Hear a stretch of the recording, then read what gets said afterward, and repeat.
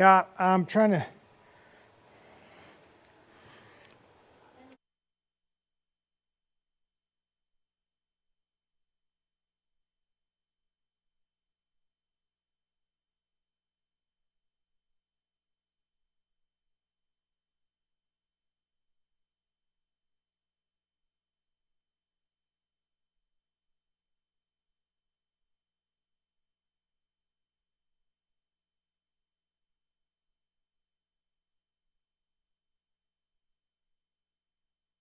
One.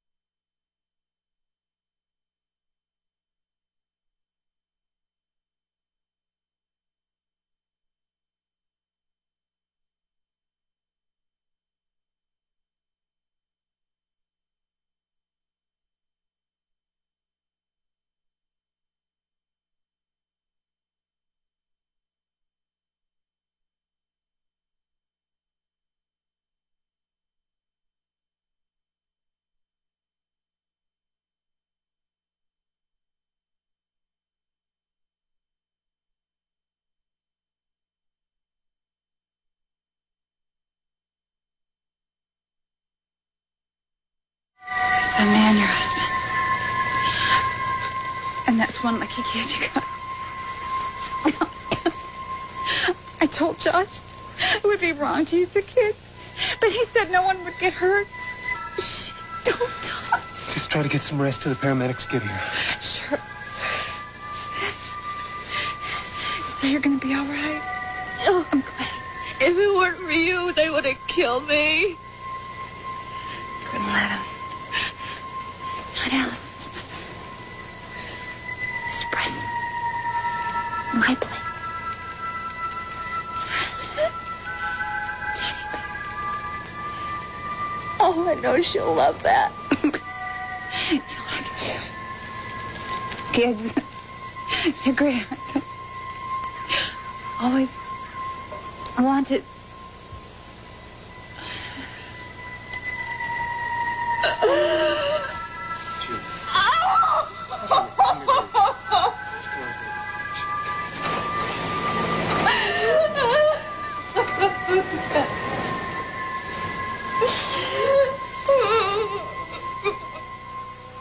Fire 'em up, Ted. Stand by to cast off. Somebody want to haul in that gangway? Jenny, we have to go now. I can't. Yes, yes you can. Come with me, please. Let me help you remember our past together. I want to remember. Jenny, I'll let you leave anytime you want. I won't keep you 1 second longer than you want to stay with me. This may be our last chance. Jenny, I love you. I need you. Can't lose you again.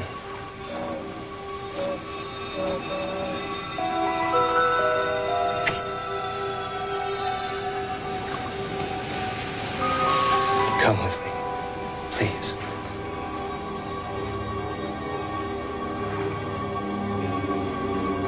Jenny, are you up here?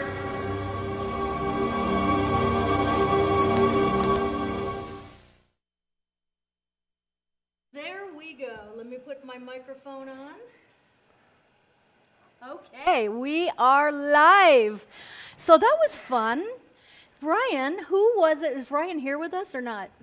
I haven't logged him in. If you want to. Oh, got to have the Rye here.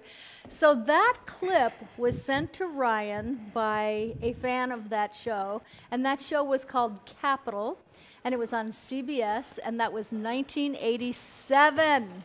I'd say that was a few semesters back, and it was so fun for me to see that, and I have really no recollection of that scene because it was so long ago, even though I have a crazy good memory.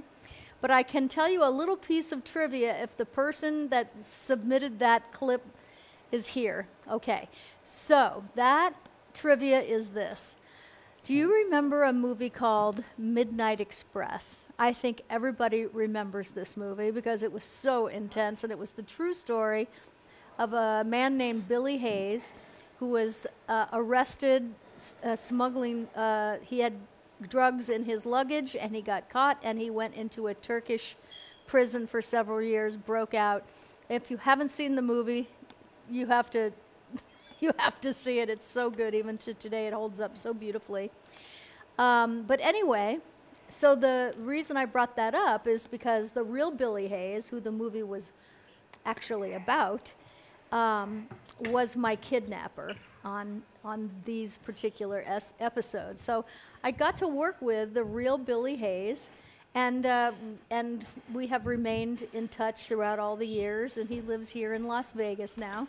And he has a one-man show called Riding the Midnight Express that is so good. And so anyway, that was really kind of a little piece of trivia I wanted to give maybe the person who submitted that, because I really, like I said, I didn't keep things, so when I get something that's in that good a shape, it just makes me feel really good because it was such an important part of my life and in the 80s, and that show was one of my favorite shows I have ever worked on. It was just a magical time back then, and then we were replaced by The Bold and Beautiful in, I can't remember, but I think it was like, if that was 87, so it was probably 91 or something like that. And then I moved to Italy for 2 years to figure myself out. And so that really makes me have a wonderfully fond memory. How are you all today? I'm excited. Do we have Ryan? I'm here. Oh, hello there. Where are you? I hear you. You're like the voice of God. There you are. There I am. Hi. Look at that Great face. clip. Wasn't that a great clip? Oh, it was really a great clip, you know. And I'm trying to think of how old I was there. I was such a baby there. I don't even know. 1987. It aired in 87, so do the math. So we do the math. I'm 60. Math isn't my thing. Okay, I'm 29. 66 now. Still 29. Was I 29 there? Still 29. Really? Was I 29? Always 29. No, that's what it is, 29. I was 29 years old there. God, I can't believe. No, I couldn't have. Was I really 29? I'm still 29. Right? Mm-hmm. Okay. All right. Let's see who's here, Brian. Michelle Scanlon. Hello, John Eric St. James. Hello, John Eric. Heather Tenchuk. The Bold and the Beautiful started, as she says, in 1989. So 2 years after that, our wonderful show got canceled, and they put on The Bold and the Beautiful, which is also a really wonderful show. I love that show, and I love everybody on it. It's just it's a family show. And if you ever work for the Bells, you realize how very different the experience of working is, because they just have it down, you know, and they really are like a family, their shows. So I am going to say, gosh, you know, can you imagine that show has been on ever since, Ryan? The Bold and the Beautiful, it's like 40 years old now. Isn't that crazy? General Hospital, I think, is at 60. Yeah, but General Hospital has been around since I was a kid. You know what I mean? So it's just hard to believe. Kathy Hobbs, Tracy Valine, Elizabeth Gandy, Ron Hibbs. Elizabeth Gandy wants to know if Jordan has left. Jordan has not left the building. In fact, he is in this room with us right now watching, waving at everybody. And he's, I'm leaving Tuesday, and I think you're leaving around the same time, or more or less? Tomorrow. Oh, you're leaving tomorrow? Yeah. Oh, my gosh. I'm going to miss you.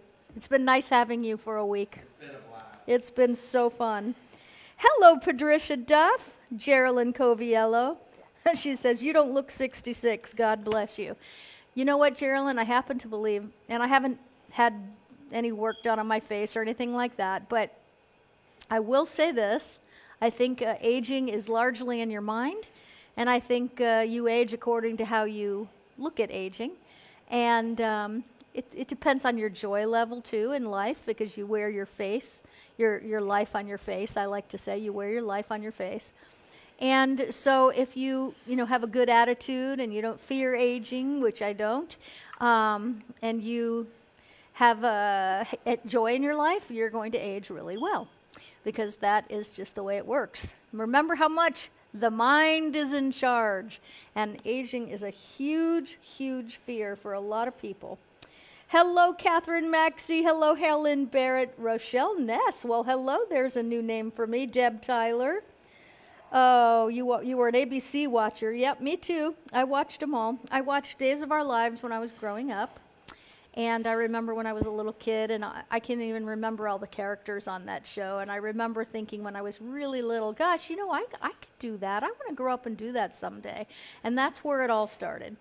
It is exactly where it all started. So I am certain I manifested it, because it was in my mind that I didn't want to be a movie star. I didn't want to be a television star at night. I wanted to be a soap opera star. Why? Because I could be home and make a living at the same time and have what we would call a normal life. Little did you know. Little did I know my life would be anything but normal. But still, it was really my goal, is to act as much as possible, to be home, to have somewhat of a normal life. So Days of Our Lives was my show I watched when I was growing up. And then I started watching, and that actually was my first job. I had an extra role on Days of Our Lives, and one of the characters sang on the show, and he sang to me in a restaurant, and so I had lots of close-ups, which made my mom and dad really happy. And then I watched One Life to Live. I watched All My Children. Yeah, it was really, it's funny how you conjure things to yourself. Remember, be careful what you think, meaning, being mindful of your thoughts, because I am pretty certain that I made all that come to me. Now, what if I had been thinking something, like, negative, right? So I'm glad I didn't. Anyway, welcome to the show, everybody. We have Todd Fisher. How about some applause for Todd Fisher? There you go. Yeah, one man. It's just what? Well, we have applause too. There it is. A delayed applause. For you, honey. That's all for you. And Aspen is here today doing camera, so we're really, we're good. We're happening. You know who hasn't been here in a long time? It's John. Well, he comes over during the week. He just hasn't been here for the show. No, I know. Since and he's been traveling a lot and stuff, but I miss him being in here with us too. Well, you need to put out your request early. Yes. To get him in. Yes. So what is going on? What are we doing today? Are we going to have some show and tell, or what's? Well, we have a little show and tell. We have some film clips from my childhood that are relatively amusing, early film-making attempts at 12. Yesterday you showed Jordan and I something that was so, it was good for my heart. It was your mom and Donald O'Connor. You had never seen it either. It was someone that was in her band, the drummer, you say? Yeah, I'm not sure if that footage is actually here. Well, Ryan, wait till you see this if he has it, because it is so... I didn't plan on them running backstage that. You didn't fooling bring around. that up. It's so cool. I'm not sure it's on this account. Is the problem. Yeah.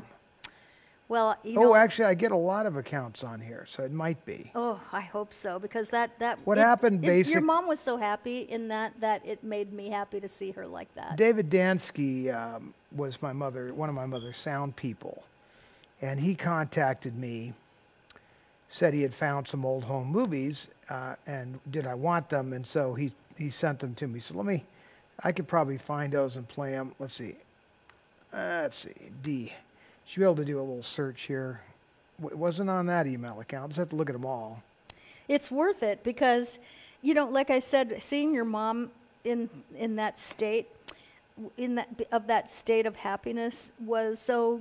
I've never seen her like that because by the time I came along here, she, was worn out from it all. You know what I mean? She had really been through a lot, and so when I saw her playful like that and full of energy and happy with her friend Donald O'Connor, it just really affected me in a really wonderful way, I guess.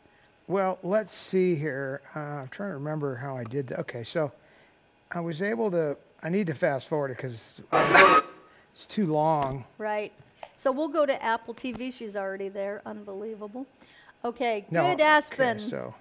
Okay, so here's the footage we're talking about. So this is Scranton, Pennsylvania. You're looking at. And they were on. That's on Donald tour, O'Connor doing concerts. So right? yeah, so this is Kelly, who was the hairdresser. Not sure that, we'll have to see in a minute. Donald O'Connor here, my mom there, and it's just very impromptu. Vapors, won't get the vapors, won't get the vapors, won't get the vapors. Get out of here, I'll miss my cue. Get out of here. Get off my lap. Really good. No, you embarrass me. Get out of here. He loves it more and more. No, we're warming up for the show. The lady on the You always do this with cold air? You can have cold or hot. Which would you like? Oh, that's hot. Too hot? Too hot. Give him cold. Give him cold. Okay, now we'll talk about something else. Now we'll talk about the streetcar. Maybe the hotel or something. Get out of here. Get out of here. Get up. No, you can't throw me away from you. No, you can't throw me away, but not you. That's medium here. He's not Jewish. This fella here is a Gentile.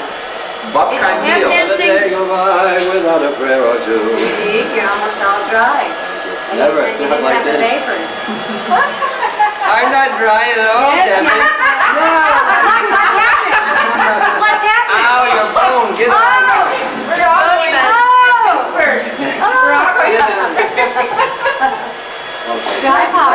I'm perspiring more now than I did before.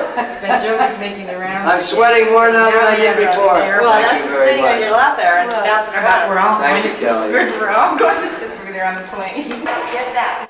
Okay, How so cute. Do you see how happy she is? well, this was we had a date on this. What was that? It date? was before the hotel days here. Yeah, no, I actually have the date. It was 80 something. Yeah. It was way before the hotel. The 80s were such a great time. 89. Such September a great time. of 89. Yeah. She's in Scranton, Pennsylvania. The whole cast there. So this would have been, Albie, the drummer, and Joey, and, the gang, prior to, this is really 9 years before the hotel. We were doing around this time some tours with Donald and Debbie. It was kind of a Donald and Debbie tour. I bet people I love have that. a really well shot show up in Reno. So it was Debbie and Donald do Reno. Wouldn't it be great if we could play? There's a fly in here again. Well, you can get away with some of that stuff because of the way the arrangements are. There are arrangements, and we paid to shoot it. Yeah. So I have the rights to actually broadcast that. But you tell that to them. There's just You I just got don't kicked- run the whole my thing, YouTube is my channel point. got kicked off for 2 years, and I just got that back and dusting it off and doing something with it. But it's so iffy. But wouldn't it be cool? You know what we should just do? We should make a DVD of stuff like that. Well, I have Because people I have would love 20 that. shows. But the behind-the-scenes stuff is fun, too. So when we were doing the Donald and Debbie and Reno thing, we shot some behind-the-scenes stuff. So there's a lot of stuff that goes with it. It's pretty funny and well done. That was the 80s, of course, though. The 80s were a great time. It was a great time for television. I'd like everybody out there to put in the comment box, what did you watch in the 80s on TV? What series were you watching? I remember in the 80s, Thursday night was the NBC lineup, and we had, oh my gosh, this fly is so bold. You're under assault. I'm under assault. Hold on a second. Oh, God, I almost got him right there. He was right on my... I have that thing in the other room. You do? You have the electric fly swatter? I do. I think you better bring it in here. I need to get... every time I get one and it goes... Introducing the world's newest, silliest, and hamburger-eatingest clown, Ronald McDonald. Now, where is that clown? Oh, Ronald! Hey, Ronald! Sure I am, kid. Hey, isn't watching TV fun? Especially when you got delicious McDonald's hamburgers. Ronald, you can't be on TV and watch it at the same time. Now, come on and meet the boys and girls. Oh, we've already met. I know we're going to be friends, too, because I like to do everything boys and girls like to do. Especially when it comes to eating those delicious McDonald's hamburgers. A magic tray here keeps me well supplied. McDonald's hamburgers, French fries, and milkshakes. Watch for me on TV. We'll have lots of fun. McDonald's, the hamburger. So, can you imagine? This was that was a commercial, a legit commercial. I know. And but I was looking at some of them. Like, here's another one. Run this one up just for a few seconds. These are softer, gentler times. The kids take the 64 Chrysler to McDonald's. Oh, and they took the order. Oh my gosh, it's before drive-thru.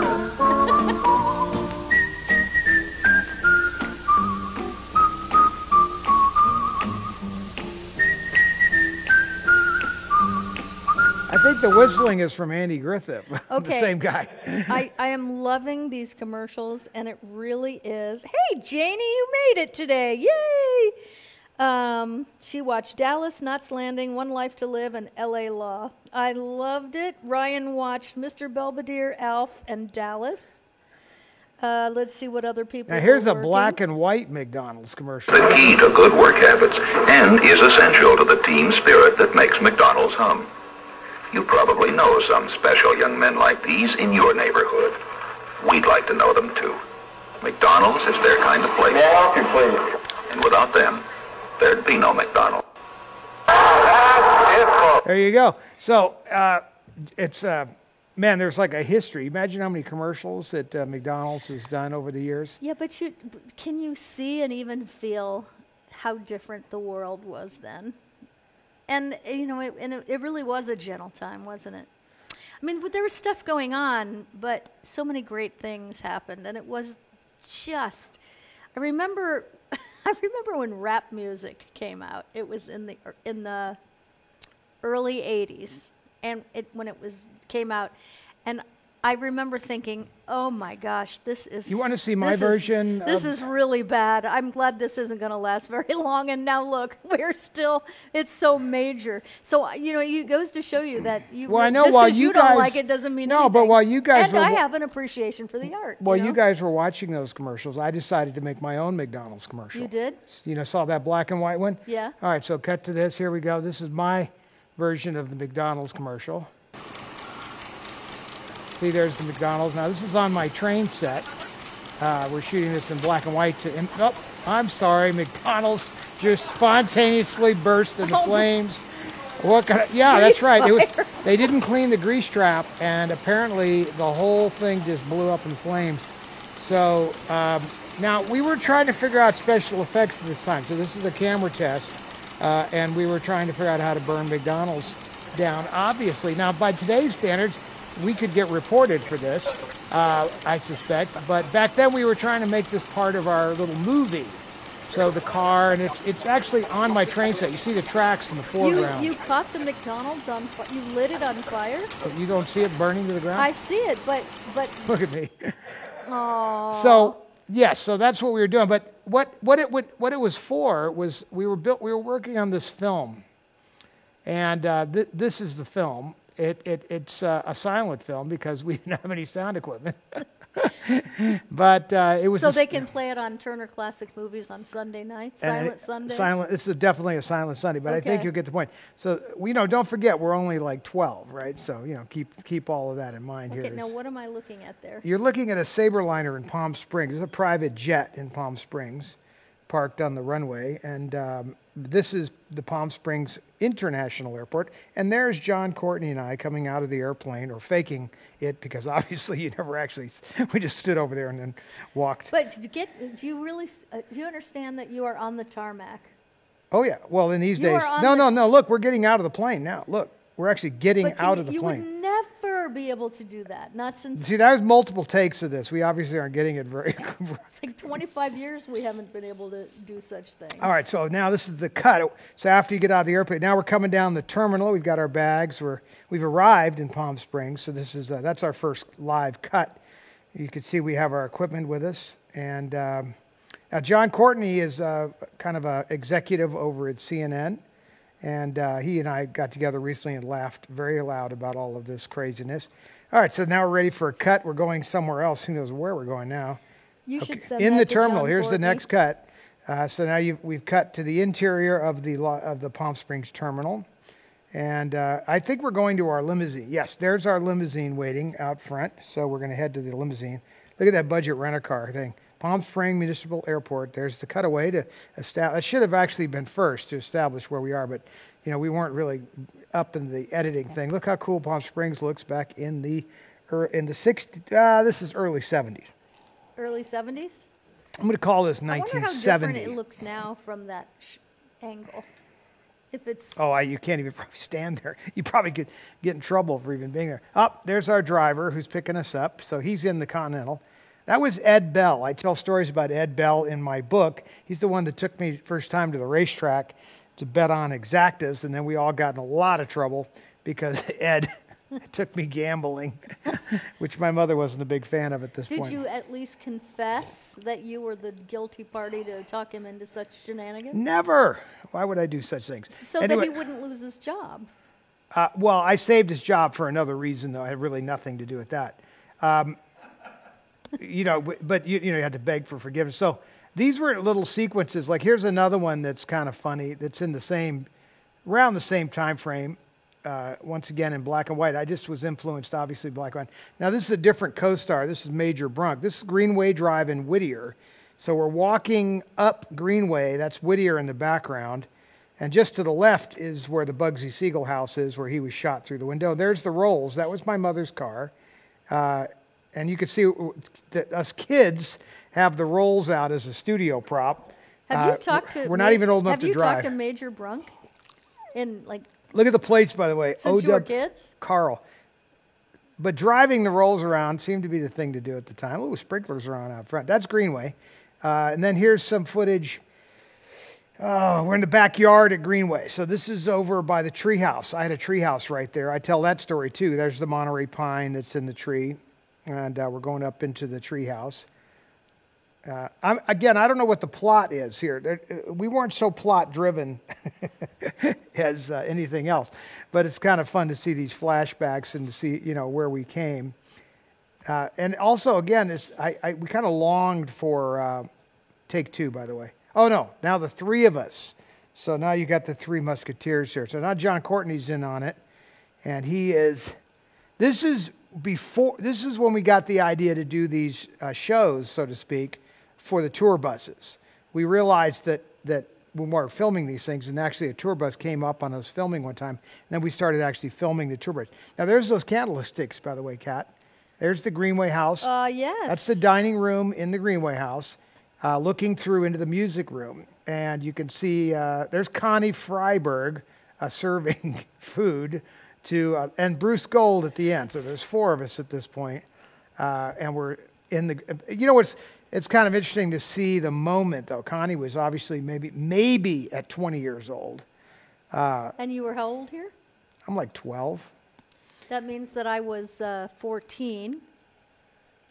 I was always older. You're older than me? I'm your cougar, baby. I am. Oh, and look, we've got the expensive glasses out. Now we're going to go to we're having, that was part one of the meeting. We're having some kind of a meeting and a meal. Now we're going to have to go have the business meeting. Okay, and so who's that with? That's John Courtney right there. Well, we're heading up to a business meeting. A lot of intercutting here. We play the whole thing as a master. Uh-oh, I'm flipping off the camera. Okay, now here, frame slide.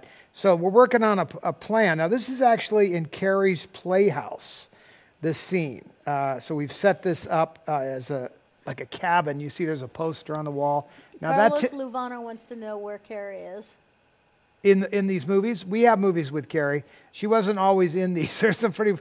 That's actually crystal Baccarat crystal booze from we've commandeered from the bar. Now we're tasting it, and of course it's got to be horrific. You see that Tiffany lamp in the background? I do have that. No idea where the rest of that stuff is. You know, you do have a little Tom Cruise action. Now, going this is on the in your front looks driveway here, at Greenway. I think. Did anyone ever tell you that? No, only you. Really? Now, look at this car. There's the Datsun. Now we've commandeered this car. It's got a bashed in front end. Now, John, and who else have we got here? So now we're in uniform, you notice. These guys have British officers' uniforms on, and they're questioning us in the driveway. I mean, I don't know if you find this amusing or not. You find this amusing? I like it. He likes it. Well, I use Jordan as my barometer of boredom. I love the Greenway stories, so these are great. Well, that's the front driveway at Greenway, which you can no longer really look through and into. Now you're about to see the front door at Greenway. So there's the front entrance to Greenway. See those pots right there, those bronze planters that we're passing right now? Those are here in Vegas. See those, Kat? All right. There they are. That's awesome. Oh, and they're in the, aren't they by the pool right now? Yeah, right by the pool. Yeah. Now this is the master bedroom in Greenway. So I'm not sure why we're using that, but we're using the master bedroom. And who's letting them in there?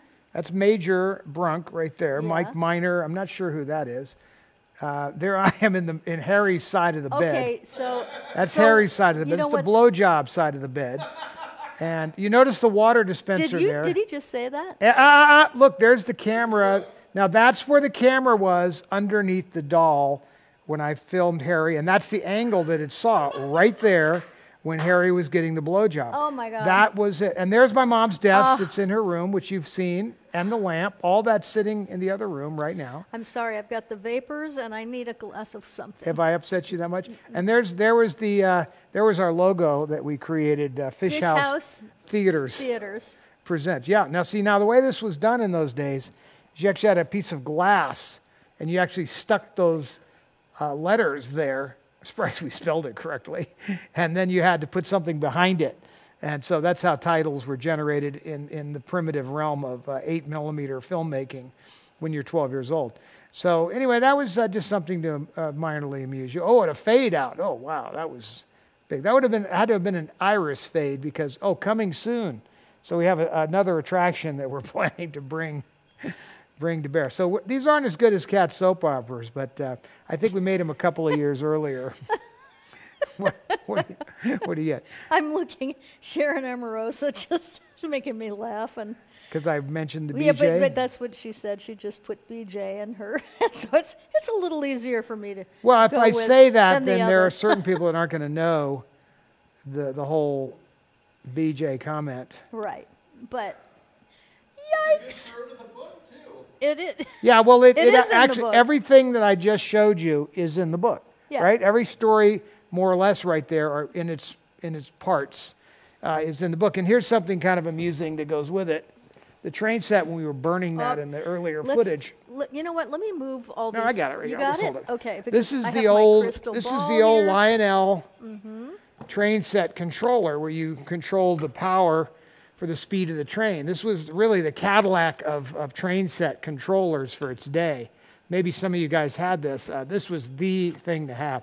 So this was the artifact that kind of went with the train set when we're burning the McDonald's down. So that kind of goes with the story a little bit. Did you want to put that up here so people could see it a little better? Well, I don't know. Let's see if we can. You want to try to use camera 1 and zoom in on it? You can if you want. Is camera 1 hooked up to the right place? Camera 1 is hooked up. Sweet. She can zoom in on it. Sweet. Okay. Seth says, I love that Debbie kept the same lamps and bedroom furniture through the years. Well, you notice that the lamps are next to her bed. Those are the alabaster lamps. Right. Upstairs, there was earlier footage when I was in the den. You saw those lamps that are now upstairs. Her desk was in the bedroom was there. The headboard, all that stuff still exists. I mean, because of... Seth, when you were here, in Debbie's room, in her bedroom, you saw, when you go into and you enter the little living room that's there, those couches that she has in there. Well, I can from actually. the Greenway house, so right? I can show you. That's a long time ago, and it's just incredible because Well, these candlesticks right here, those candlesticks right there. Let me take a look. Cut to the movie.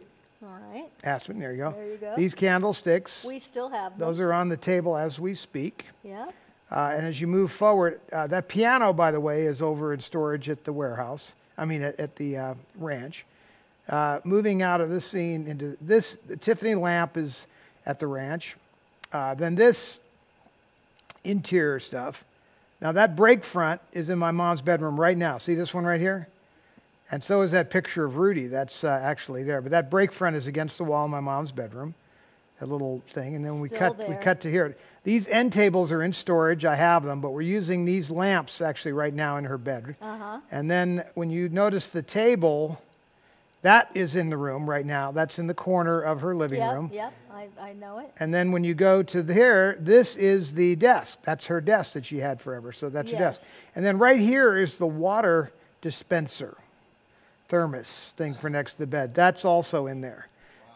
So I've done my best to keep the stuff in play, shall we say. Okay, you can clear it back to us. So can you go to camera 1 and try to zoom in on the controller? That's kind of a fun. There you go. Look, see, Amy Perkins says, it's time for me to finish reading that book. Yeah, Amy, if you get to that part, it's quite something. Yeah, so this was for controlling the speed of the train. You could have 2 trains, control them separately, the speed of 2 different trains. And this would fire off the whistle or the smoke. And Heather Tanchuk says, hey, Todd, Blum's birthday cakes when we were kids, and BJ's, laughing face. You're hilarious. That is true. So that was, my mother was big. I have a lot of pictures of, you know, the kids' birthday cakes, which I think I've shared, like the elephant in all those days. You know, that was the time. I mean, would somebody want to see this? Oh, hey, Lisa Eaton. Welcome. It's good to have you here. She said, didn't Debbie have lamps from Agnes Moorehead? We do. We do have some lamps from Agnes Moorehead. Sharp. That's good. Do we have them? Where are they? They're right now. Those are in the living room of her little sitting area. Yeah. By the way, here was one of the. You can go to the. Here was another John Courtney. That was out. This was in front of the Western Town, by the way. This one here. Look up. Okay. So that was John Courtney and I in front of the Western Town. We're getting a little more sophisticated now. This Western Town you built in the backyard? Yeah. So we're oh my gosh, it looks. We're 14 years old. Well, the stuff came from MGM, a lot of it. Oh. But I'm 14, so things got a little more sophisticated at that point. Oh we've had 2 years to make other films, but I was trying to find the early birthday stuff because I do have some of that early birthday footage. I see a lot of pictures of you and I together here. I was figuring that, you know what, we have been together for 12 and a half years. Isn't that weird? Why is that weird? Because time has just flown by. And pictures like that, you mean? Well, in some ways it feels like, yes, that was when we went to the Academy Awards in 2017. That's Carrie's house, yeah. And here was one of those birthday parties. Oh my gosh. That's me over there. Who's the person at the very end of the table? It's one of the mothers. I really don't know. I was trying, but and Hedda Hopper used to come to those parties, right? Yes. Well, and I don't. You know, we could do a whole thing on birthday parties. On birthdays. Yeah. Here's more Western Town stuff. Oh my gosh, that is so great! Look at, we're getting a ton of hearts. But what I was looking for though was more like the. Oh, there's a picture. Now, I took that picture at a recording session. That's Landis, Belushi, and Danny. Oh, wow. And Ray Charles. And, no way. Where was this? In a recording studio. Wow. Is that your photo? Yeah. Okay, so John Landis is all the way on the right. Yeah, Landis. Belushi, Aykroyd. Who's this? I see Ray Charles. Who's that? I'm not sure. That's probably Cropper, one of the guys that played on the, was a guitar player. Probably Cat Stevens, and you didn't even know it. I don't remember what. People always ask me why, with your mom being Agnes Moorehead's executor, she didn't challenge the. She did challenge it. Oh, she did? There was a major lawsuit. Okay, so. Now, this is the Greenway swimming pool. There were 3 levels to the pool. There was 3 pools. There was an upper pool, a waterfall came down into this pool, and then there was a lower pool even beyond that. Wow. So that was kind of a unique feature. There I am in front of the trains at Travel Town. Remember Travel Town? Yep. Look at that. Oh my God. There's part of the front of Greenway. It was really well landscaped. Had beautiful sort of very modern landscape. There's Yang and Mrs. Yang. Todd Fish, time to get you up for school. I love you, baby.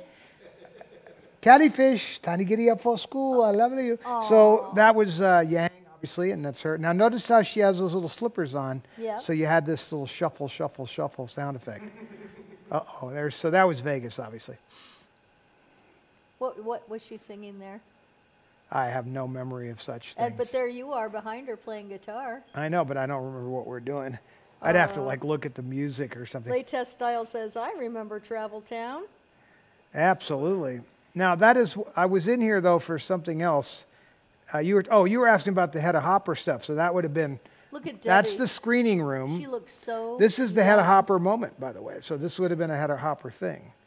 And I see there I am there. That's, now Danny Sackheim, look him up. He's the big director. Yeah, he directed a lot of Game of Thrones. Yes. And many, many other amazing And things. he was a little younger, but Danny says the only reason why he even got into business is because of those films you just saw us making in the street. We would bring Danny in on the whole thing. I think his dad was David Sackheim, who was an agent, as I recall, right? He was. Look at that. There's a rare picture. Oh, Eddie. Oh, my gosh. Look at that. That's a pretty rare shot. But here's what I wanted, this. So this was kind of some of the elaborate. Of course you had an elephant at your birthday parties. Yeah, I mean, everybody does that, I'm sure. I'm going to give you a little bit of an elephant. There's my mother, and look trivia. at my expression, by the way. I'm like, what the hell? Okay, so how do you give an elephant a haircut?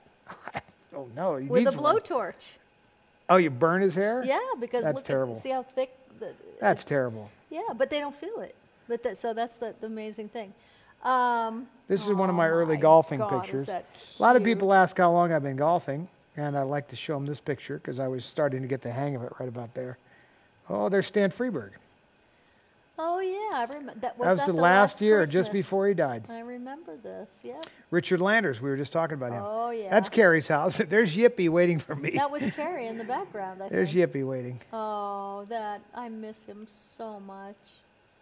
He saw me drive away and didn't see me And come would back. sit there for hours and wait for him to come back. Yeah. Okay, there's the Western town from a different angle, different day, different deal, different wardrobe too. That's Carrie and Harry right there, and there's more pictures of the pots and whatnot. Anyway, I don't have to bore you with all this, or maybe Ron you like Hibb all this. says, Todd, you know so many things about so many things. I would love to see you on Celebrity Jeopardy. Oh, I would too. You know what? We should just watch that show one night, and you don't. Why would I do well on that show? Because you know so much about so many things. I see. Yes, and I would love to see how many of those you get because they're hard to get. Now look, Are you too busy for that? Here's Las Vegas. Oh. Coming in for a landing at Las Vegas. Now there's the dunes right there. This is Las Vegas Boulevard right here. That's the Sahara. There's Landmark. So this is the Desert Inn right here. Desert Inn golf course, the whole thing. That's the Sahara down there. So Sahara, Landmark, Desert Inn, nothing over here yet. Maybe the Silver Slipper could have been over here, possibly. Looks like Caesars is under construction. That's Caesar's Palace. How about that? I mean, that's just a really early. I probably just snapped that picture from a window as we're coming in because that's right to the right of me is McCarran. And there's Nellis Airfield out there, still Nellis Airport, still out there. I'm sorry to digress, but I just saw that and I was like, wow, that's kind of a neat. that is cool. I mean, there's some really strange things in here. There's my mother golfing. Who's she with? This is from Susan Slept Here. Oh, yeah. So is that Dick Powell? That's not Dick Powell. That's his sidekick. Anyway, so I also brought with me something. Oh, I like this picture. I've never seen this one. You never seen that? That's a funny one. That was my birthday. Aw. That's so great. What I was going to say is I have a picture. I have a show in here that is kind of interesting. It is, and we could skip through it a little bit, but it was a Children of Stars shows. Do you remember that show? Did you ever see that show? Children of Stars? No. Okay, so. But I would like to see that now. I Well, mean, I would love to Here, make here, that. so here it is, and there we are. So I mean, we could play the setup. I don't know how much this we can run, but we could play a little of it. He has a little red light over there. Hello, Los Angeles. This is Australia talking. Hello. How you going, Cobber? All right? True Blue? Bloody Beauty Butler? Well, you can hear rustling noises. Can you hear more Would than you like to rustling run this noises? down my jacket or no? My name is So it's Mike a live Ross. feed. I have a farm, and I'm in the movie business. And no bloody lucky. So that's the sound check. So let's get to the show. There's the show. Rory has caught up with many of these when she decided to put a book together she's working on called Portraits of a Second Generation. And today I'm delighted to welcome in the studio in Los Angeles Rory Flynn, and that's Rory on the left-hand side, if I'm right. Is that you, Rory? That's me. Hi, welcome. And joining her is Todd Fisher. Next to Rory is Todd Fisher, the son of Debbie Reynolds and Eddie Fisher. And then on the right of the screen, we welcome Chris Costello, who's the daughter of Lou Costello. Let's hear a big Australian welcome to all three of them. Welcome indeed. Costello. Rory, this Lou idea for a Costello, book on the second generation, how did it all come about? Well, I'll tell you, Mike, I started doing this when I started getting very curious about what some of these kids look like. The ones who are not in the limelight, the ones who are in other professions, usually. And I thought I'd put together a photographic essay, just telling what they're doing. Errol and Flynn's daughter. A pretty good picture of what they look like today. That's a great idea for a book. Now, of course, we know who Errol Flynn is. He was one of the greatest stars on the screen. There's no doubt about that. That's Dad. Can you tell who Mum is and which marriage which marriage you belong to? I am the second daughter of his second marriage to Nora Eddington. Right. And I have an older sister, Deirdre. And I have another brother, Sean, who is from his first marriage, and from Lily Demita, and Yes. I have another sister, Arnella, from his last marriage to Pat Wymore. Right. Now, Sean went missing in Vietnam during the fighting over there. He was a soldier. Yes, he has been missing. I wear his missing in action bracelet here. There's a family, it's called the League of Families, in search of missing POWs still in Vietnam. There's apparently 2,500 American soldiers still missing over there and not accounted for, my brother being one of them. And although he was non-combatant, he was a photojournalist. There's 22 photojournalists still missing since 1970. But you live in Hope? Well, I'm doing a lot of research on it now, Mike, and I'm putting together a book on that too eventually, and that'll have a lot of photographs in it, and I'm hoping that I hear something sometime. Yes, it's the worst situation in the world. Rory, nice talking to you. I just want to say hello to Todd. We'll be talking to all of you, of course. Todd, nice to meet you. I've met your mother quite often on the show. She's a very popular and welcome visitor to Australia. But your parents, Eddie and Debbie, separated when you were, I think, before you were 1 year old. Is that right? Yeah, it was about 3 months, basically, so I recall the situation very well, as you can imagine. Yeah, I was going to ask you a lot of in-depth questions about that final day. Tell me, particularly the 4-month area is what I would really like to discuss. That might be the subject of a special on its own in that case. Listen, yeah, that could be good. You were brought up by your stepfather, Carl, in that case, and your sister, Carrie, who was in Star Wars and all that type of thing. That was the immediate family for you then? Oh, yeah. We were all very close. Carl, who just passed away this year, actually would have been late '82. But we were very close up to that point. I was one of the only people in the family to become friends with him again after the divorce. But my sister and I are very close, and we frequently hang out, so to speak, and my mother and I are very close, and my real father, Eddie, and I are extremely close. Yes, that's a great story, and I'll ask you about that a little later on, but we'd just like to welcome Chris Costello at this stage. No.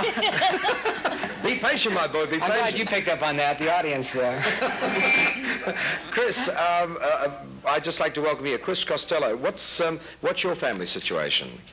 What's my family situation? How do you follow this act? Well, her and I we're starting our own family, actually. Right. Well, we better stay here. This could be My interesting. family situation is real good. Dad was Lou Costello. We got that sorted out. I couldn't hear you. What? Dad was Lou Costello, the comedian. Correct. Right. Now he was Italian. Yes. Well, he was born in New Jersey, but his father came from Italy and was studying to be a priest. So interesting. And you know, he came over to America and met my grandmother and started to raise a family. So I would say my father was a first-generation American. Right. That was well done. Very well done. Australian, actually. What? Just on that, Chris. Who else is in the family these days? Well, I have two older sisters, Patty and Carol. A lot of relatives coming from an Italian family, of course. And I'm real happy to say that my oldest nephew, who was named after my father, is making me a great aunt in a month. Hide the child. I'm not ready for that at all. No, hide the child. Don't admit to it at all. When you went to school with your father, a very famous comedian, were you expected to be funny by the other kids? Oh, I think at times, especially when I was in high school, I think people more or less treated me like Lou Costello. And God forbid if I should have a day where I just did not, you know, want to laugh or I was serious, you know, people would always think that you were angry. I mean, today, even if I perform, if I trip, you know, people will think it's a pratfall and will start laughing. So at times it's real hard to just carry on with your own identity of being, you know, Chris Costello. Yeah. When you were a kid, was your father a funny man at home? Would he try to cheer you up if you were sick or something like that? Oh, sure. But I mean, basically his nature at home was nothing, you know, as to the character he portrayed on the screen. In fact, he was very quiet.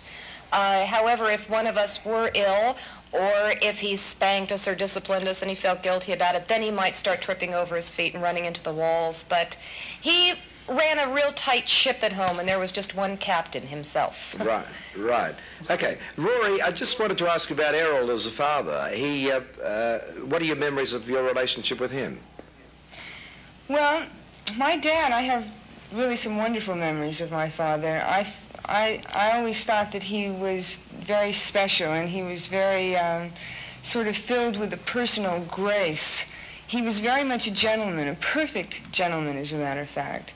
And I remember him always opening doors for my mother and so forth. In fact, he gave her a party, a birthday party one time, and he filled the entire swimming pool with her favorite flower, gardenias. It was really wonderful. The whole house smelled for 2 days afterwards. It was great. What about... But I found that a lot of people thought that possibly my dad wasted part of his life, and I don't agree with that. I found that he was a romantic. He was an adventurer. He traveled all over the world. He fathered 4 children.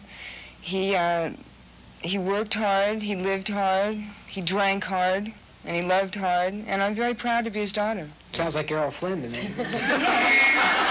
Sounds mighty like him. That was the guy I knew in the movie.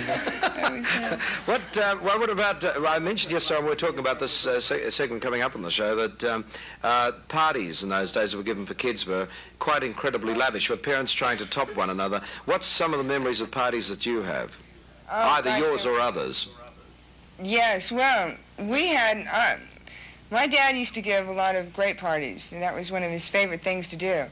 But one time on my sister's 2nd birthday, he brought her home a little pony that he hid in her bedroom. He tied it full of ribbons, and she was quite surprised. The pony ended up eating the birthday cake. But one of the nice things about it, that this shows how thoughtful my father was, he made sure that the pony that he got her was going to have a pony, so that when I came along, which was in 3 months, I would also have a pony.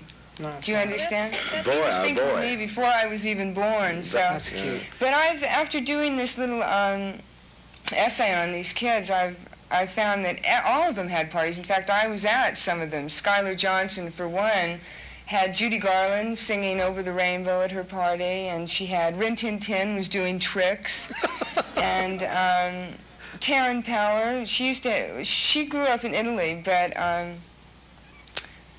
Well, who else was... Well, I can tell you of a good party as long as... Can you?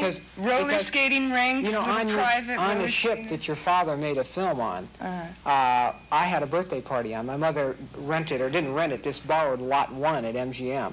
And I had a birthday party there, and we were swinging around on the pirate ships and all the things that your father made films on, and my mother filmed it and made little movies of us. But that was lavish as they get. My mother was also the same way, would love to. But Todd, I must ask you about some of the lavish things that happened to you as a kid. Now, I believe Debbie decided that every boy should have a tree in the backyard so he could have a cubby house. You didn't have a tree in the backyard. Well, you want that story? Okay. Yeah, I love it, yeah. Well, basically, I decided I wanted a tree house, and as all children should have a tree house, you know. But in this case, we didn't have a tree big enough to house a tree house. So my mother got together with some friends, and they bought a 100-foot pine tree and had a crane build, you know, it took them a week just to get the tree in the backyard. They brought it in on 2 semis in the middle of the night as if they were moving a house, and they lowered it in with a big crane. And I had to wait 6 months for the tree to mature so I could build a tree house in there. That must have been a tough period. It was fun. But, you know, that's realistic, you know. Sure, totally. Tell everyone, I'd love you to describe Todd, the house. You had, now for kids, you had a back lot there, and tell them about the theater and the house and everything else. All right. Well, we had a motion picture theater that was 35 millimeter and 16, and basically whatever you wanted to run. And it was very nice because there was a very big couch in the back of the projection room that would hold, say, 10 or 12 people, and the other end of the room was all screen. So when you would run movies like Grand Prix and things like that, you know, you could get yourself ill while the camera bounced up and down, you'd be getting dizzy and stuff. So that was great fun. And, we had a gymnasium and saunas and 3 swimming pools, and we lived off of a golf course, so there was unlimited property to run on. Of course, the people who owned the golf course didn't appreciate it, but nonetheless, we had a great time on the golf course. Is that true that you... Go ahead. I was just going to say, is that true that you had a Western set in the backyard, a cowboy movie set? Yeah, I later on in life decided that the house wasn't enough, and so I decided to build a Western town in the backyard. So I built about 250 foot of Western town. We got the sets from MGM, some of them, and moved them by truck to the yard, and then we built quite a few of them, and we made actual, not only sets, but legitimate rooms, and a sheriff's office, and a bar and grill, and a post office, and a saloon, a 2-story saloon with a hotel room, and it took me about 1.5 years to finish it all off. And then we made the remake of Butch Cassidy and Sundance Kid and Molly Brown. Bit of loyalty there. Chris, what was birthday time like at your place? Well, I can remember that our backyard was reminiscent of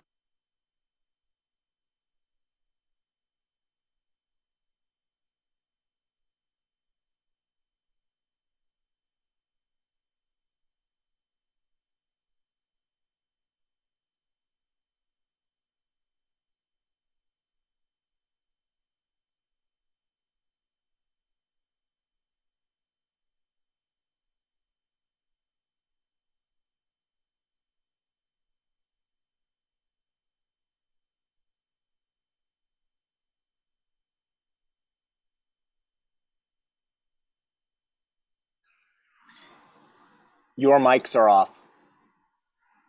Thank you, Ryan.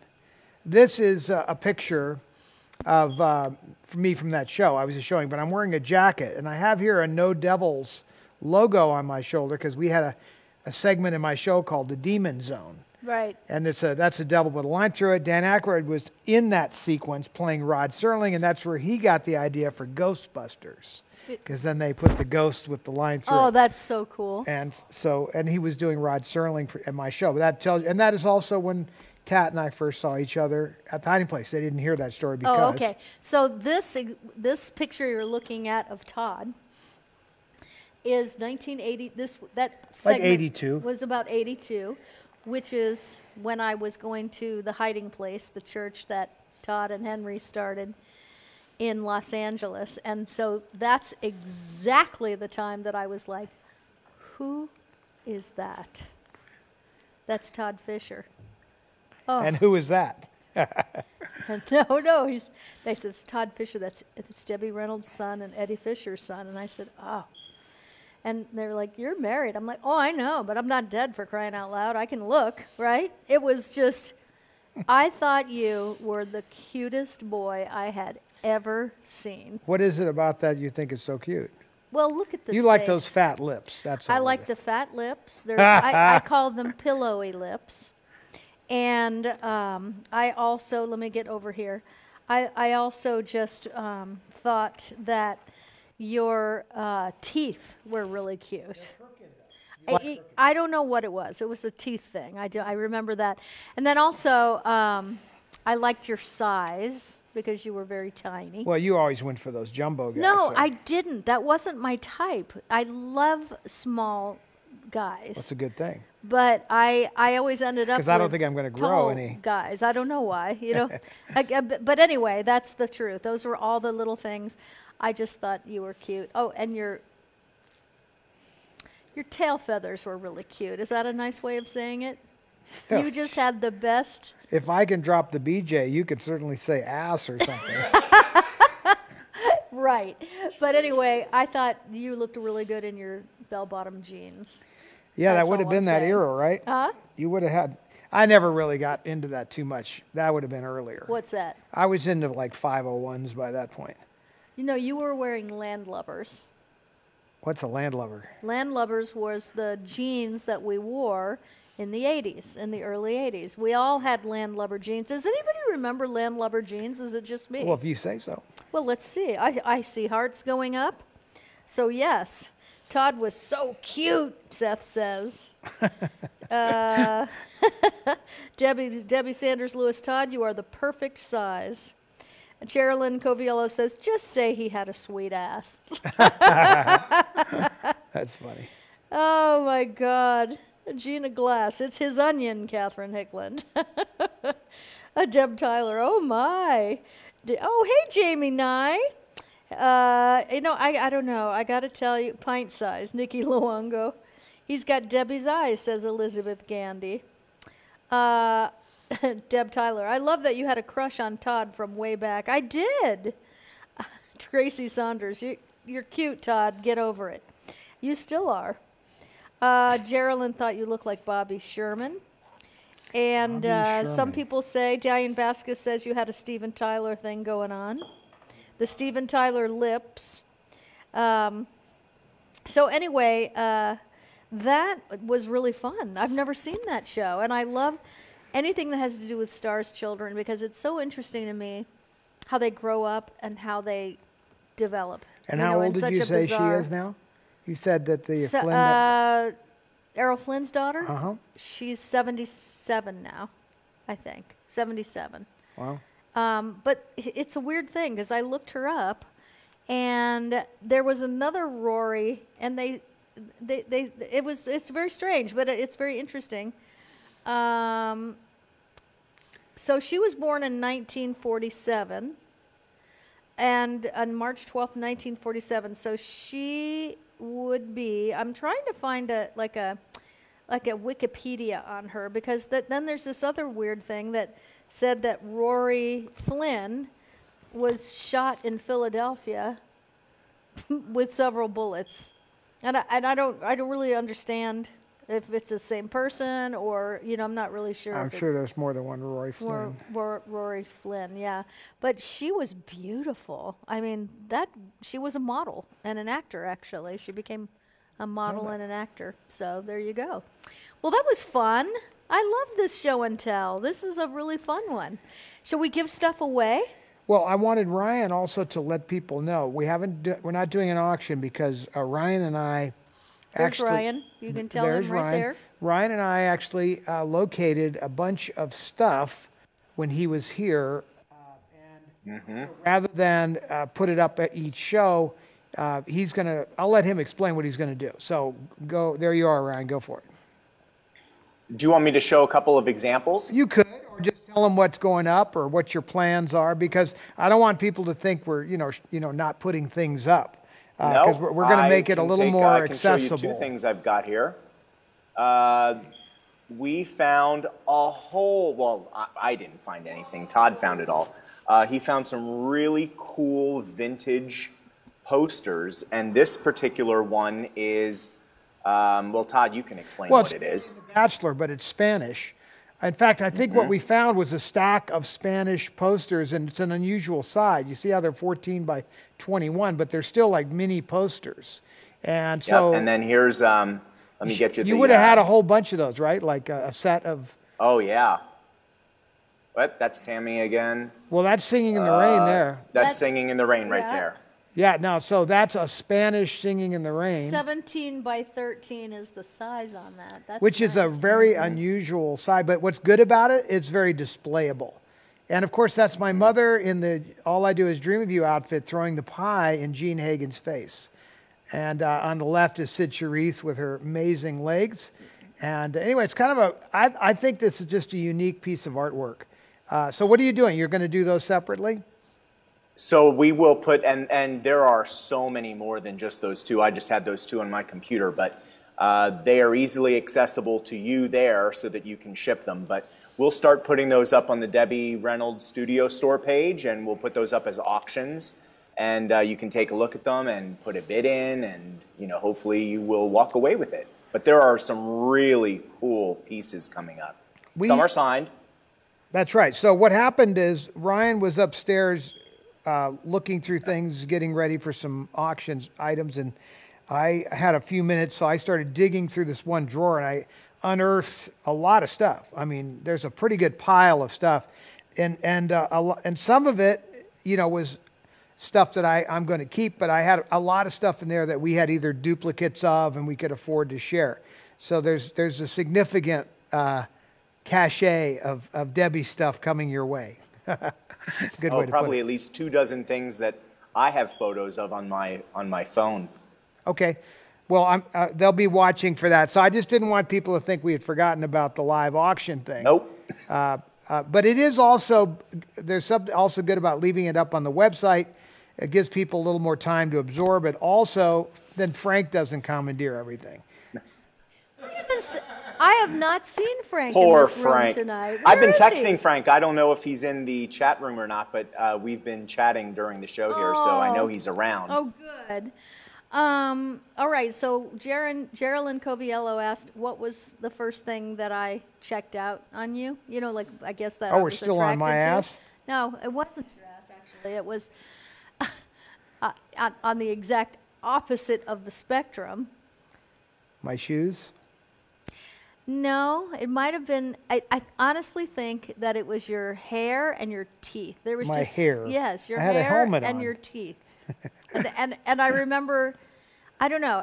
But the thing that I loved the most about you back then was how much you loved the Lord, and that just really got me because I was married to Self-centered narcissist. Well, That'll we'll do just it. Leave it at that. I'm definitely the opposite of that. Yeah.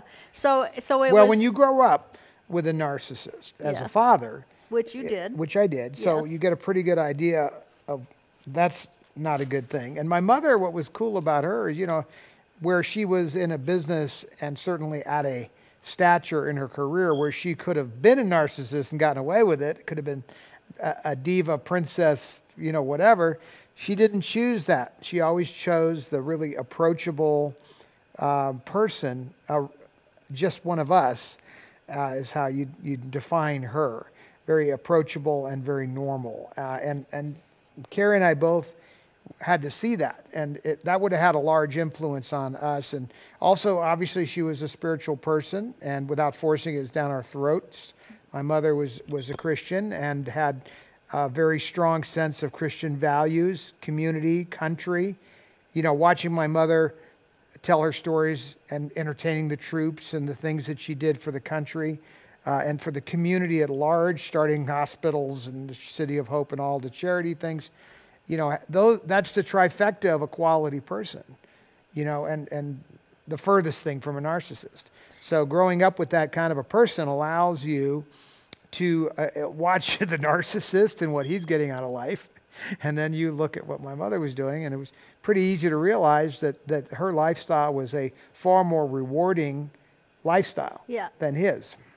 I wonder if they still do USO tours for entertainers overseas. I'm not sure what their program is, but it's nothing like it was, I can guarantee you, because you don't have the likes of Bob Hope and Bing Crosby and my mother. And my mother was a small change item in the whole thing compared to Bob Hope. Bob Hope was the man. Yeah. Bob Hope was managing an entertainment tour that was constantly going out and entertaining our troops. And he would call up on the phone to people like my mom and other people and say, hey, you've got to come out with me. You know, and he had that sort of sway like my mother where you could not say no to Bob Hope. Yeah. And to your country. But I think that it would be nice if they still did that for our troops. Well, they should. I just don't know who's managing such things. Also, when you have narcissists in Washington that are worse than the people in Hollywood running television series of their own, it's hard to compete. Yeah. You know, I mean, how do you, these people are not like, you know, the people of then. No, that's true. It's a different brand of entertainer, and it's certainly a different brand of government. Yes, I agree. Also, I mean, there's not a lot of people sing. You know, not a lot of actors sing. But it's not just singing. The qualification for going out was you had to have a little self-contained act. But you couldn't go with all your stuff. You can't have a freaking touring rig. So you had to be able to sort of ad-lib and entertain with the most minimum setup. I mean, you saw the stuff that we did a few months back of my mom in Korea. I mean, they have Jeeps with their headlights facing the stage and 50,000 guys watching the show, and there's no spotlights, really a very minimal PA system. So you've got to be able to ad-lib, you've got to be able to entertain. My mother was the quintessential ad-libber, the quintessential entertainer from the standpoint of she could work with anybody and just springboard into any sort of shtick, any sort of comedy, any sort of song, sing harmony, sing solo, just jump in anywhere. You know, entertainers were different back then because so many people, if you don't give them a script, they don't feel comfortable. You know, actors. Well, that definitely would not be the right crew for that. Right. But I wish. But that no there actors were going to do it. What that meant to the men overseas. I mean, like, can you imagine? Oh, I know them. I don't have to imagine because I have had thousands, and I'm not exaggerating, of them come up to me, hand me photographs, hug me, tell me how much it meant to them. I mean, it's not just. I'm not speculating. I have met them, and we had the hotel in particular. We used to do a Veterans Day event where we opened the showroom up for veterans for free, and we had a huge pair of veteran shows back to back. My mother would come out on the stage, you know, with the Jeep and the machine gun, and we ran the clips, and we talked about Korea, and she sang all the George M. Cohan tunes, and it was very patriotic stuff, and did a regular show. But the stories that they had, you know, of what it meant to them at that time, for somebody to come to them and go out of their way, or when they didn't have to, they could stay home and make money. I mean, you know. No, but I just wish that this was still in place today because. Maybe there is something. Maybe somebody in our audience knows. I've done it, but not overseas. I've gone and performed at base camps, army camps. Sure. And here in the U.S. Training camps. When there's a change in deployment, when some people are coming home and they're deploying new ones. So I've done that. Well, I mean, that's okay. I mean, that's certainly one way to do it. The difference was in World War II and in Korea and in Vietnam, you know, you were in theater and there was nobody coming back for, you know, a year at a time, you know, and you'd stuck over there having no sense of America and family and no sense of home. And so when these entertainers came there and sang their songs and danced their dances, it brought home to the field, to the theater, to the encampments, you know, where they were, a lot of them, you saw those pictures by Mom, they're in the middle of nowhere. And Vietnam was no difference. I mean, they had many, many base camps in Vietnam, extremely remote, no way in except helicopter. Oh, listen, I love this. I love this. Sharon Amorosa, whose husband fought in the Vietnam War, and he just passed away 3 or 4 weeks ago. And Joe, he was a musician. She said they should bring entertainment into the VA hospitals. Some vets don't get any visitors. All right. Yes, Sharon. Yes.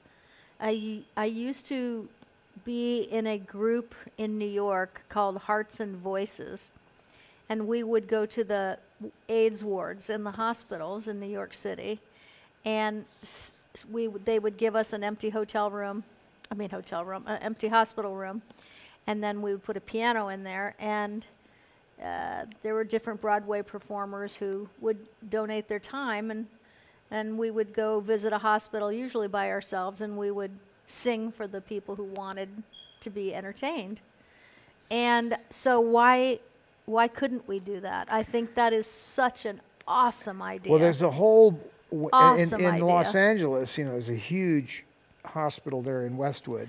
There is, but we have one here. We do, but they're everywhere. So you need to find the ones that have the live-in patients that are not able to get out. Yeah. You know what, Sharon? Thank you for bringing that up. I'm going to look into that because that's doable. But there are entertainers, I will say today, that are involved in things like this. So there's Operation Mend, Operation, the different charitable ones that the Thalians are still involved with. And speaking of the Thalians, Ruta Lee just contacted me recently. Yes. And they're opening a thing on Hollywood Boulevard for the Thalians to help, like a little mini museum and a little place to raise money for the Thalians to help raise money for Operation Mend, which is now what the Thalians are, the discipline that they're focusing on, which is all about the veterans, in particular the ones that are mentally wounded. And so that's something we're going to be helping with. Oh, wow. Well, I love this. What's going to go in it? Well, I don't know. We're going to loan them some things that would be on display. They wanted some posters to decorate the wall, like big posters. And what is it near, like the? I think it's going to be near the Grauman Max Theater? Factor Museum and all that, right there on. Oh Vine. yeah, on Highland. Yeah. And, yes, that would be great. But I think the message though is that people like Mark Wahlberg, there are entertainers, that spend a considerable amount of time raising money to build those homes for the handicapped veterans. You know what? He's Tunnel to Towers. He is such a good person. Such a good person. I was absolutely blown away. But now you think about it, that's what Yeah. he can do. See, he's not a singer tap dancer, so Yes, he's he not. is a Oh, he is singer. a singer. Yeah. I didn't know that, but I don't see him doing that. But I bet he would. Is the point? So anybody, if you could. It was Marky Mark. Marky Mark. Yeah. His brother, what's his brother's name, Jordan? You are the pop culture king. Donnie Wahlberg, who was in New Kids on the Block. And then Marky Mark, was he a solo artist, Mark Wahlberg? A group called Marky Mark and the Funky Bunch. So he could sing? Marky Mark and the Funky Bunch, yeah. Mhm. Sing and dance. Mm-hmm. Well, so there you have. But so he's a perfect candidate because he's already into it. Yeah. He and appreciates you know what I it. love about him? He made this movie Father Stew. Remember we watched it a few weeks ago? And it's a true story of a man who grew up, just being a bad boy and then ended up becoming Father Stew. He became a minister or a priest, I guess, and so he said he made that movie and he had to pay for it himself because nobody was interested in making this movie. Of course not. And so he made this movie himself, and he said he had to make it. He was led to make it because he himself is feeling a calling.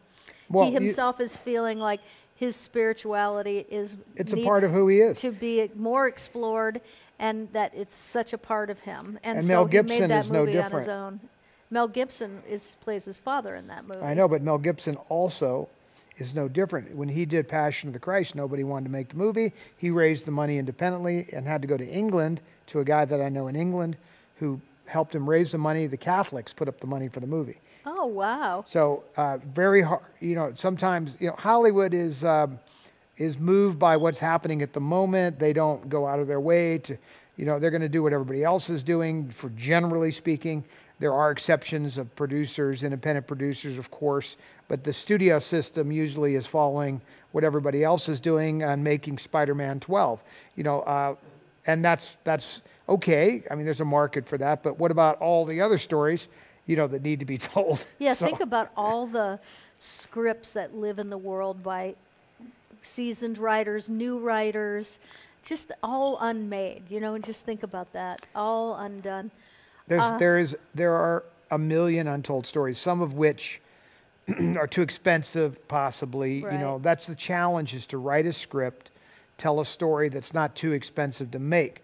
Well, I mean, but if the story is the story. Well, if it's character driven, then you don't have to worry about blowing things up. But that and is all the true and things not that true. cost Like, money. well, I'll give you, to me, the great character-driven story of my favorite character-driven story of all time is Sergeant York, of which Gary Cooper wins Best Actor for. And you know, Gary Cooper is plays Alvin York, the World War I Medal of Honor winner. It's one of the greatest movies ever, and it's also one of the greatest stories ever told about a conscientious objector going to war, very much like the remake that happened recently. What was the one where the kids, the medic recently, not Saving Private Ryan, but it was way after that, the more recent one. Anyway, point is, this movie is based on an absolutely true story, and Alvin York, the real Alvin York, was the consultant on the movie, and the movie got made very accurately, and it's totally, the whole movie is his life story, and there's a million life stories that are fascinating like this. Yeah. You know, that can be told, and that wasn't a cheap movie, but there are stories that are just as interesting, and that are compelling and help people. Well, hey, Sean Dam. Hi, it's good to see you. He was my fantastic sound man in Fresno, and he did the sound for the big show we did there at the Fox Theater. Good to see you, Sean. Good to see you here. All right, so I think it's time to give stuff away and let people go and enjoy their Sunday, and then I'm going to pack because I'm leaving. You have a closing video, too. I have a closing video of a I'm not sure what it is because Ryan picked it, but it's a hypnosis video. And so I will be opening this Thursday night, the 21st of July, at the Delaware State Fair. I will be performing 2 shows a night at 6 and what time? Ryan, do you remember what time? 6 and 8? 6 and 8, yeah, 6 o'clock and 8 o'clock. So if you are anywhere near Delaware, come be a kid again and come to the Delaware State Fair and come see, and I'll read your mind and hypnotize you. I have family there. I'm really excited. All my long-lost cousins that I discovered over a decade ago when I started performing there. And so I'm real happy about that. But come see me and come get a hug and a smile and some love and laugh, because it's going to be really fun. We're going to get Joe Biden to come over and get hypnotized. You know what? We're staying in Rehoboth. You're right near him, right? I'm hoping not. But you could run. You can get some ice cream with Joe. I have questions I'd like to ask him. No. Oh, I have questions. No questions. Yes. Just roll with it. Just roll with it. He'd make a great candidate I up on do, that though. stage. I have questions that I would I'd like love to to see him up on that stage. Me too. Well, actually, I see him on stage all the time. Oh, he does similar things on his own, actually. So now that I think about it. Yeah. Well, anyway. You haven't. You know, that might be a good routine for you. What? Imaginary people. Imaginary people. You know, you've never done that. You No. know, and you know how you. No, but I do the invisible hypnotist, which is sort of the opposite of imaginary people, where they can't see me anymore, and I that's prank good. them on the stage. But I love the idea of this, like shaking hands with imaginary people. I mean, that actually is very apropos. Yes. Well, there you have it. So anyway, if you're around, please come and say hi. Let's give stuff away. Okay, so here's how it's going to go. We have the first wiener already, because Ryan is in charge of the randomizer. I almost said Terminator. The randomizer. The randomizer. And the winner is? And the winner is Medea Smith Garvin. You are the first wiener. You have won a $25 gift certificate, and that's what we are giving away right now. And so Medea Smith Garvin, you have won a $25 gift certificate by Cat Cosmetics, and we're so happy for you. The second winner of the $25 gift certificate is Debbie Augustine. Her name just popped up on my screen. Thank you, Aspen. We get applause for them. Number 3 is coming up now. I see all the names in the circle, and then it has chosen Jamie Nye. You have won a $25 gift certificate, and congratulations to you. Are you going to do one of these as the book? Yes, of course. And then, let's see here. Peggy Delgadillo, you are a wiener, and you have won a $25 gift certificate as well to catcosmetics.com, catcosmetics.com. That's my company, and get yourself something nice. Patricia Duff, you are the winner of a $25 gift certificate. This is really weird because, because the randomizer is picking, but like so far, 3 or 4 of these people have been to get your fire back, Jamie. Nye was in Pennsylvania. Debbie's, here's a new name, Alice Harnish. Maybe she should get the book. Yes, she's going. You are new, Alice. And before we go on, let me just say, Alice, since you are new, I am going to tell you what you have won. You have won a copy of My Girls, which is a Todd book. Todd wrote this book about his mom and his sister, Debbie Reynolds and Carrie Fisher, and himself. It's an amazing book, and I will show it to you before the day is done because we don't have it on set. But congratulations, and all of you so far that I have named, please write me at info@catcosmetics.com and claim your prize and give me your address, please. I'm going to need that. This is the book, Alice. It is fantastic. It's got tons of pictures. Well, some of the stories that we've been talking about today. Yeah, tons of pictures, all really good, great pictures in here, great stories, and he will be happy to sign it for you or whoever you would like it signed to. All right, we have another wiener. Here we go. Kathy Gans, you have won. You have won a $25 gift certificate, and make sure that you claim it, and I will get that to you. And Angela Basir, that's what I always say, Angela Basir. Angela, you have won also a $25 gift certificate. So you just have to write me at info@catcosmetics.com, as everybody does, to claim your prize. Make sure I have your email address. That's 8. We are done. Everybody, we have a closing video for you to all say goodbye to each other with. And it's a hypnosis. It's from my hypnosis show. So if you are curious about what goes on a stage when people are hypnotized, here is one example of what it could be. And that's only because I don't like to humiliate people too badly. I do I do funny things, but I always bear in mind everyone gets to keep their clothes on, which is really nice of me. There we go. So we're going to play that. Oh, we love you so much. Thank you for coming to be with us on this Sunday. And we just had a great night last night. We went to bed early. We feel really good today. It's good to share it with you this beautiful day. All right, so we're going to play this now. Good night, everybody. Have a great rest of the day and enjoy this clip. Thank you, Ryan. Thank you, Ryan. You're welcome. Thank you, Aspen. And say goodbye to Jordan, everybody, because he's leaving tomorrow. All right, here we go. Off you go. Good. All right. You know what? Your shoe is ringing.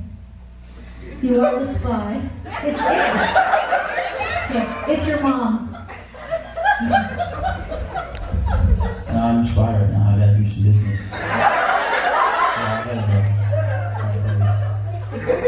What'd she want? She asked me what I was doing. What'd she say when you told her you were busy because you're a spy? She said I'm on something. On something. That's another way of putting it. You're on something, all right. Oh my gosh, wait a minute. You have completely forgotten how to put on your shoe. You no longer remember how to put your shoe on or tuck it. You're doing great. By the way, I meant to ask you, what's your name?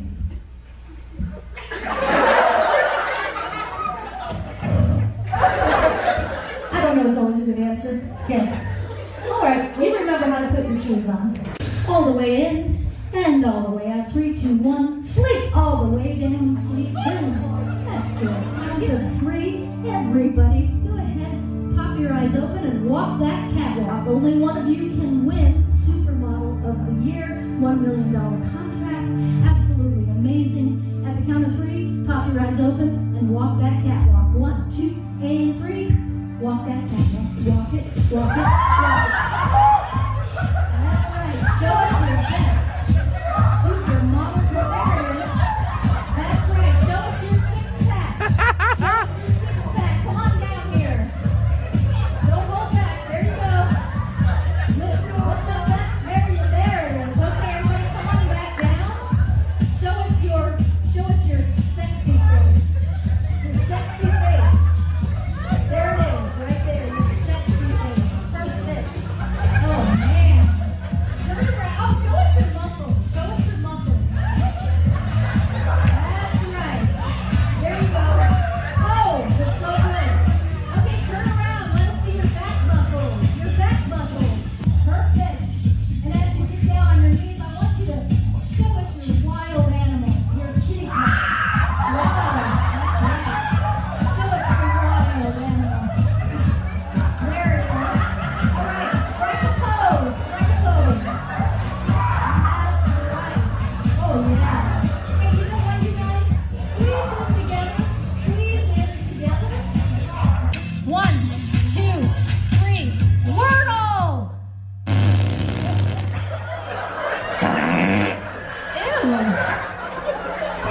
gross.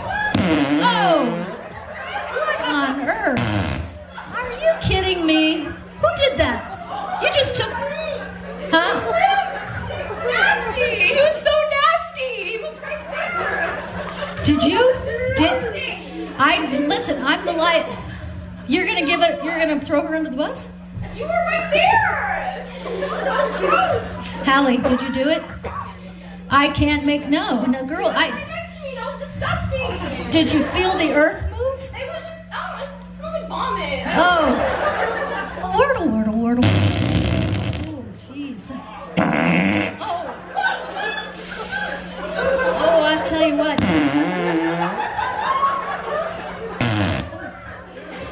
I didn't think supermodels did this sort of thing. I don't want to say anything, but I always thought there was just a little, I don't know, something.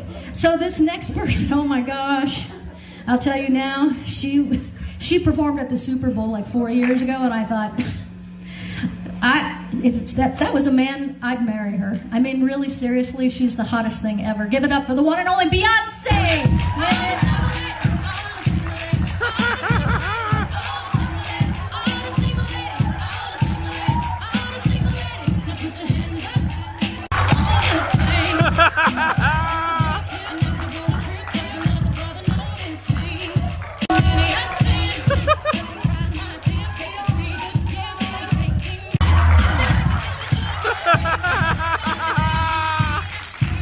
This guy.